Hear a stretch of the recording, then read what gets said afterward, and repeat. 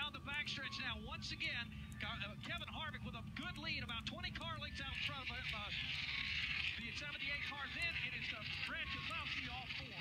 As they come down to the stripe, lap number 5 goes up on the board, and a little farther back, I'm watching a lot of progress for Trevor Bayne. He started in the 17th position. He just drove by Denny Hamlin and Ryan Newman, so put Bayne up to 11. Yeah, thanks, Mark. I was trying to say Trevor Bayne. Great move for Bayne, working the inside. Everybody now to the bottom of the racetrack. About 5 spots back, though. Jamie McMurray will go down to the low side. Behind Trevor Bayne now is the 31 car. That's Ryan Newman. Behind Newman, Denny Hamlin.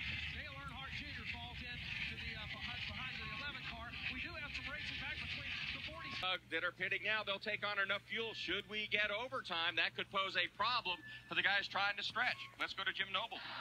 Martin Truex Jr. has been on the radio the last 3 laps saying that Matt Kenseth is taking away his line, that he's blocking him. He was told that Kenseth said he would work with him. Truex not convinced. Right now they're working around the lap car of Danica Patrick. She just went a lap down to Brad Keselowski. Kenseth gets around her. Now it's Martin Truex Jr.'s turn. He's about 3 car lengths back of Matt Kenseth for second. Danica didn't make it particularly easy for Matt. He caught her going into turn 3, and she tipped him to the bottom of the racetrack, but Truex unable to capitalize. No difference between the two here, about 5 car lengths going into turn 3 and 4. Talking about Matt Kenseth and Martin Truex Jr. Both cars working the bottom of the racetrack, all 4. Keselowski down the front stretch. He goes across the start-finish line.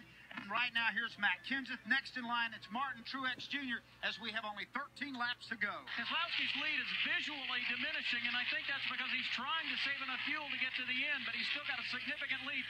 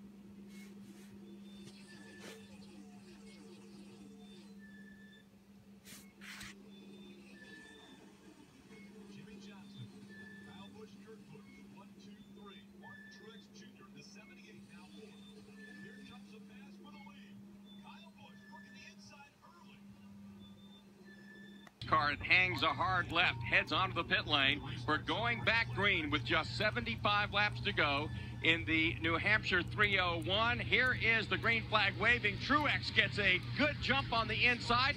Kyle Busch gets a push from Keselowski. Truex and Kyle Busch have been the 2 strongest cars. Matt Kenseth has been lurking, waiting for the opportunity to pounce, and he'll get it early. And then on this restart, taking second away from Kyle Busch. Matt Kenseth with a great run off of turn 2 now sets his sight on the leader, Martin Truex, will lead him into turn 3 now. Here comes Kenseth, gets right on the bumper of the 78. Can't make anything work. Harvick goes to work on 3rd place, Kyle Busch. Truex leads him down the front stretch. Matt Kenseth right on his rear deck lid. 3 car lengths back to Kyle Busch, then it's Kevin Harvick. Kevin Harvick just took the 4th position away from Brad Keselowski. Right behind him, Kurt Busch, Denny Hamlin, and Chase Elliott goes to the